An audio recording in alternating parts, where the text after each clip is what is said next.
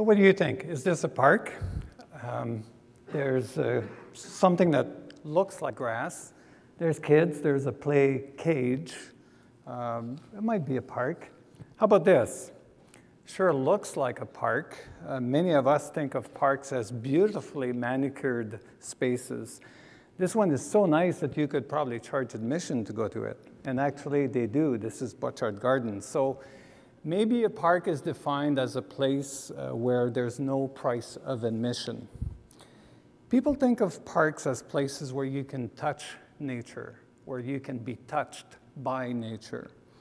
Parks are places where you put tiny fish in a creek and you expect them to return back up the Fraser as full-grown salmon a few years later. Parks are actually the classroom where we train the next generation of environmental activists. Say parks, and some of us think of urban parks. Is there a point where a city park is too small? This is the smallest park ever occupied and surrounded by police. And this is Canada's largest park. The best place to see it is from space. This vast expanse of wilderness, Wood Buffalo National Park, is larger than Denmark and larger than the Netherlands. And Canada's largest park is near the Alberta tar sands, which cover an area that's 3 times the size of Wood Buffalo National Park. Actually, the land dedicated to our love of oil is larger than all of our national parks combined. The Canadian government provides a lot of support to big projects like these, and to celebrate our 150th, we need to think about supporting big projects and big parks. Statistics show that actually fewer and fewer people go to our beautiful national parks.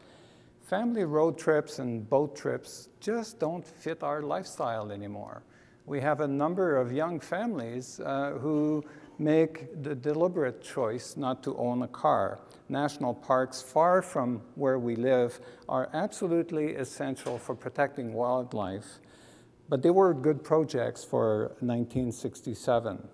Now, that's not a reason to abandon our national parks. We need to keep them intact for future generations. And we treasure our big national parks because they're places where there's no light, there's no people living there. But to celebrate our 150th, I think we need to build parks where the lights are on, where people live. And this photograph came from Chris Hadfield last night, one of our famous Canadians. Here's one bold idea for BC to celebrate Canada's 150th birthday. Experience the Fraser is a network of trails that will connect together about 2.5 million people living along the Fraser. From canyon to coast, from Hope to Richmond, from the mountains to the Salish Sea. The ultimate goal is to create 550 kilometers of trails using the Fraser as the backbone of this network. 60% of BC residents live along this corridor. Half of the trail is already in place. In fact, there's these disconnected segments of trail that are owned by cities, some of them are provincial dikes, some of them are owned by Metro Vancouver Regional Parks or Fraser Valley Regional District Parks.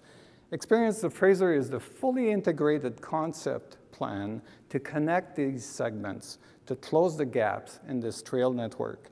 And along the way, there's going to be a number of natural, social, and cultural attractions. This big regional puzzle of a project has many pieces. It's a collection of dozens of little parks along the way. So what is a park? Is a collection of trails a park? Is a string of parks a park itself? Well, of course they are. This big Experience the Fraser project includes a few hundred existing sites and activity nodes along the way. Ce grand projet va nous permettre de participer à l'expérience du fleuve Fraser. Ce grand projet va nous permettre de mieux apprécier notre histoire, notre industrie, notre joie de vivre, nos différentes cultures à travers la région et le Canada et une nature très précieuses. I've been a public servant for decades. This is the best community project I've ever come across. It is at once a network of trails, a network of heritage markers and important sites, a network of nodes of activity, and a network that is connected to other trails in the region, connected to the Trans-Canada Trail, and connected to trails in the United States. A few die-hard hikers will want to do the whole 550 kilometers when it's all connected together. But most of us are going to be using the trail for a quick loop on the weekend, not the full 550 kilometers, which brings us to the extraordinary importance of bridges. Bridges for pedestrians, hikers, and cyclists, not just for cars. Around the world, bridges are being recycled to form part of big trail projects. I wish this was my idea, but it's a borrowed idea. These 3 bridges on this slide are part of a 400-kilometer trail from Pittsburgh to Washington. It's become one of the world's greatest trails. Bridges are absolutely fascinating structures. I don't know if it's a combination of the water, the wide expanse of the view around, the sheer ingenuity of these structures that attracts crowds to bridges, but there's something truly photogenic about bridges and people, lots of people. On these remarkable photographs, there's so many people that it's hard to see the grass on the bridge. Bridges across urban rivers are fantastic locations for special events. Because you know what? Bridges in our city happen to be right in the middle of where people live. Highline Park is an oasis in the heart of New York City. You can walk 20 blocks above the traffic. It's a peaceful greenway in the heart of Manhattan, floating above it all. Parks like this do a lot for humans living in our increasingly crowded cities. And when you look at this image, is this a park? Is it fake nature? Well, no, it is a park. It is a very smart reuse of public infrastructure. And just in case I didn't give you enough examples, here's a couple more. A new bridge is being built across the harbor in San Francisco, and rather than demolish the old bridge, they want to reuse it. And I think they're very smart. The walkway over the Hudson is now the anchor for tourism in the entire region where it's located.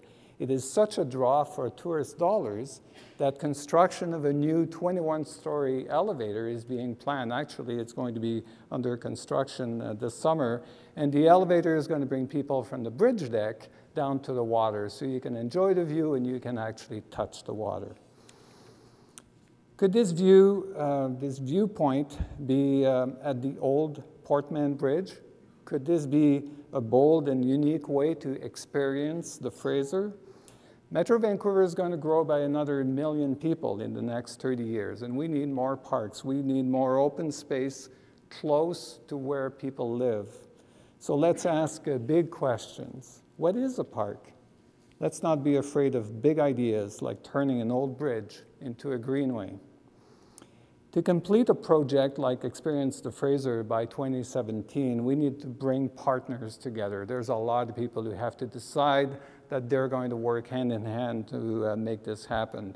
We may need land and money, of course, but you know, if the government won't spend on public space for people to enjoy, who will? Who will? So let's get commitments together. Let's get commitments today so that we can make it happen and build it by 2017. And when Experience the Fraser is completed, we need to invite others, we need to invite the world to join us and experience what will be one of the world's greatest trails. Je garde encore d'excellents souvenirs d'Expo 67 à Montréal. On a bâti une île en plein milieu du fleuve Saint-Laurent. Expo 67 a permis au monde entier de découvrir ce grand fleuve, le fleuve Saint-Laurent. Il faut faire la même chose avec le Fraser avant 2017. Je vous remercie beaucoup. Thank you.